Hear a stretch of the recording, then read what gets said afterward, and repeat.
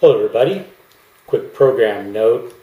I knew I was getting up around 200 videos, and when I uploaded the last one for the Yashica FR2, I realized I had 200 videos.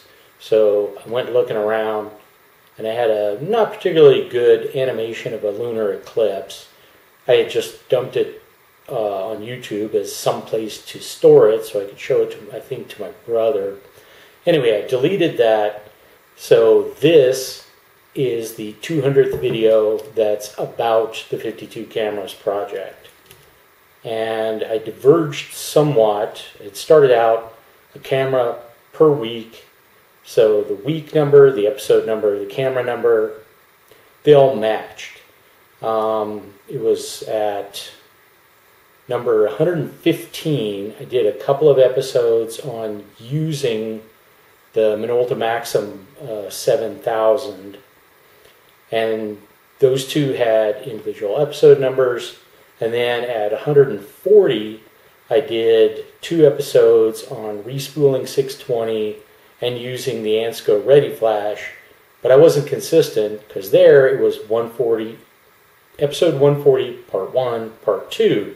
So anyway, distinct camera types, not counting, if I have 2 copies of something that I've shot with.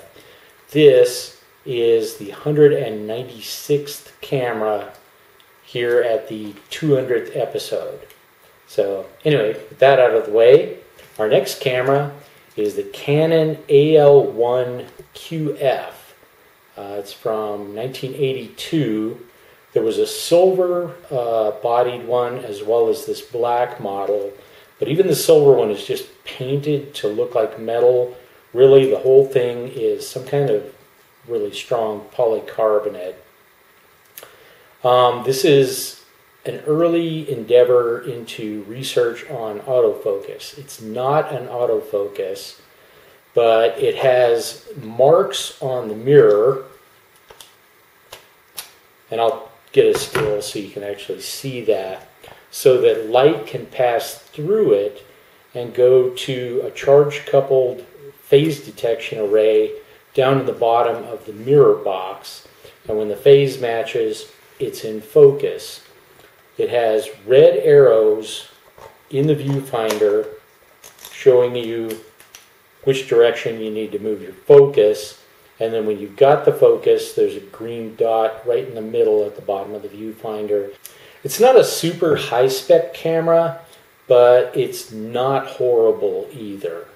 It has an electronically controlled, horizontally traveling cloth shutter.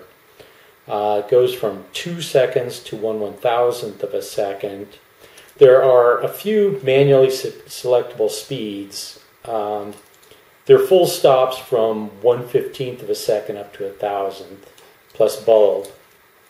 When you're set to A, the shutter is stepless, so the shutter speed will try the camera's best to match it exactly, not necessarily in a full stop. It uses FD lenses, just like all of the old Canons, but this one, strangely enough, is aperture priority. Almost all of these, other than when you were running full manual, were shutter priority auto exposure. So because of that, you need to make sure that whatever lens you have mounted is not set at A. Because with the lens set at A, you pick the shutter and then the camera chooses the appropriate aperture for right exposure. Because this guy's backwards, you want to set your aperture and then the camera body is selecting your shutter for you. It meters using a silicon photocell. That's nice. It responds quite a bit quicker than cadmium sulfide, where if you were in bright light, you had to let the thing recover for a little while before you could meter in low light. So the silicon cell on this is really responsive. A half press enables the metering. You can see the meter needle jump up. It shows you what shutter speed it's selecting along the right side of the viewfinder. The half press does not lock exposure. There's no auto exposure lock on this guy.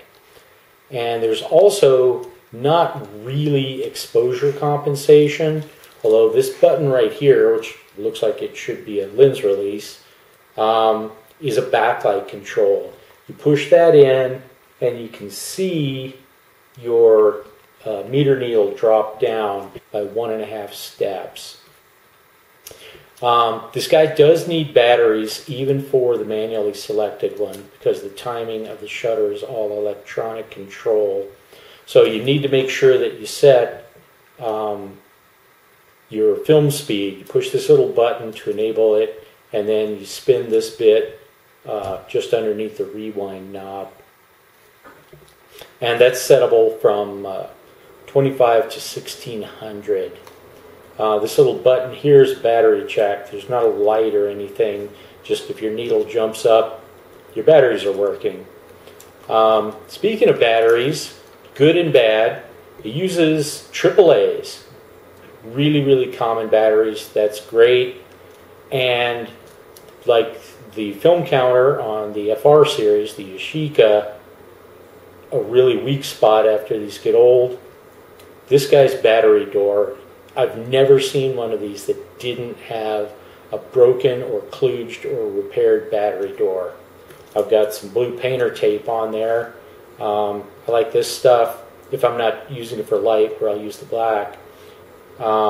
Just because it doesn't leave residue, because this thing was really gummed up with some kind of packing tape when I got it.